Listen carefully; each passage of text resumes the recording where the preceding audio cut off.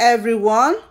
In today's recipe, I will be showing you how to cook the perfect pigeon peas with fish and boiled yams. I am Rosie and you are welcome to my kitchen. And this is the pigeon peas that I'm going to be cooking.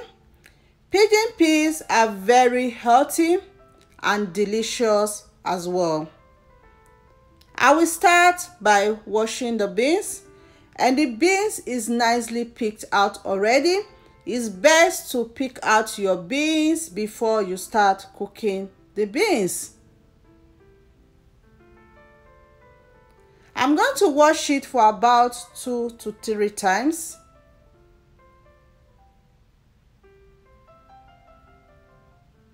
And you can see some stones, so I will repeat the process. Once that is done, I'll transfer it into a strainer, rinse it, and then we start cooking. Transfer the washed beans inside the pot. For today, I'm going to be using instant pot, which is the same as pressure pot. Add in some water to cover the beans. These beans needs lots of water to cook. Once that is done, I'm going to cover and then we'll leave the beans to cook. So for pressure pot, I'll be setting the timer for 1 hour. These beans take between 3 to 4 hours to cook on the stove top. It takes a very long time to cook. It doesn't cook on time. So I'll be using 1 hour. If I need to add more, then I will let you guys know. Next, I'm going to be using tilapia fish. Pat the fish dry with paper towel.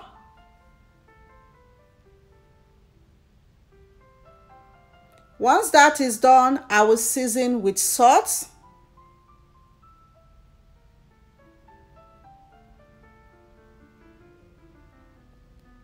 And I'm also going to be using this seasoning powder here. And this is just a combination of different herbs blended together.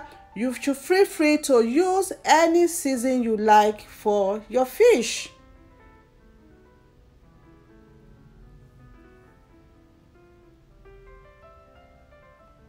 And I'm also going to be drizzling in about 2 tablespoons of olive oil, and you can use any oil of your choice. I will gently massage all the spices and the oil on the fish, and my hands are washed already.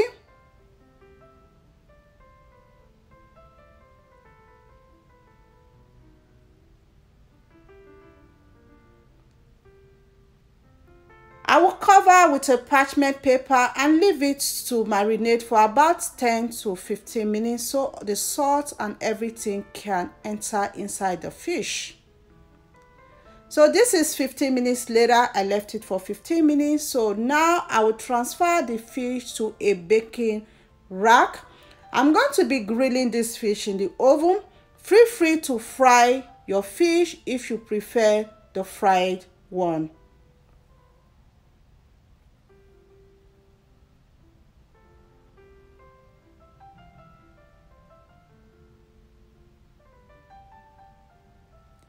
And I'm going to be grilling at 350 degrees Fahrenheit for about 30 minutes. So next, I have bell peppers and Scotch Bonnets, which I'll be using. And I'm going to be using 2 large onions. So for beans, I like a lot of onions in my beans. It just makes beans taste so delicious, and onions actually help beans to soften fast. So I'm going to dice the onions like so. You can slice the onions anyhow you prefer, and if you don't like seeing the onions, you can just blend it and then add it into the beans. So next, I'm going to be blending some of the onions and bell peppers. So we'll blend it into a smooth paste, and that is done. In an empty pot, we add in some red palm oil. Once the oil is hot, add the diced onions. Give it a gentle stir. I'm going to be frying these onions until the onions is very, very fried but not burnt. So keep stirring from time to time, and I am frying these onions on a high heat. So once the onions is nicely fried, take out some of the fried onions to garnish the beans when the beans is ready. Next, add the blended pepper mix.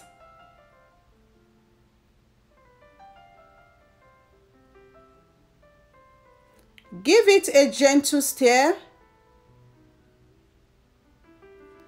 Cover and leave it to cook on medium to low heat.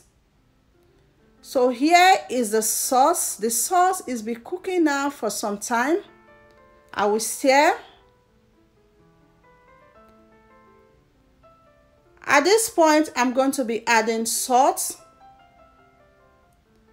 and stir it again, and then I will reduce the heat to a very low heat and just leave it there. So here is the fish. The fish is out of the oven and is nicely grilled now. So I'm just going to leave that to cool down. Next, here is the yam that I'm going to be cooking. So this is yam. This is what yam looks like. And this yam, I have washed it already. So just cut the yam to your desired size.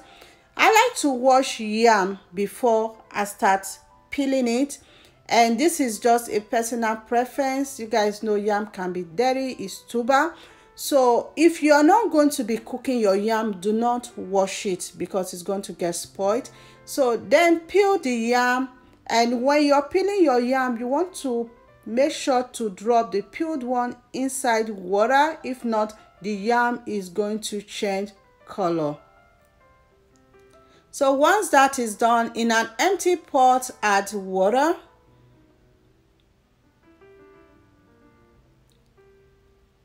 Add salt and stir to dissolve the salt.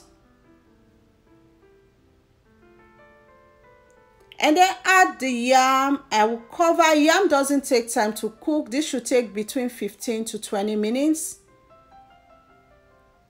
And this is 15 minutes later. I'm going to check. I will use a fork to check, and at this point the yam is ready. So I will transfer it to the sink to take out the water right away. So that is done. So we're going to be transferring this yam to a food warmer to keep the yam warm. The beans is almost ready.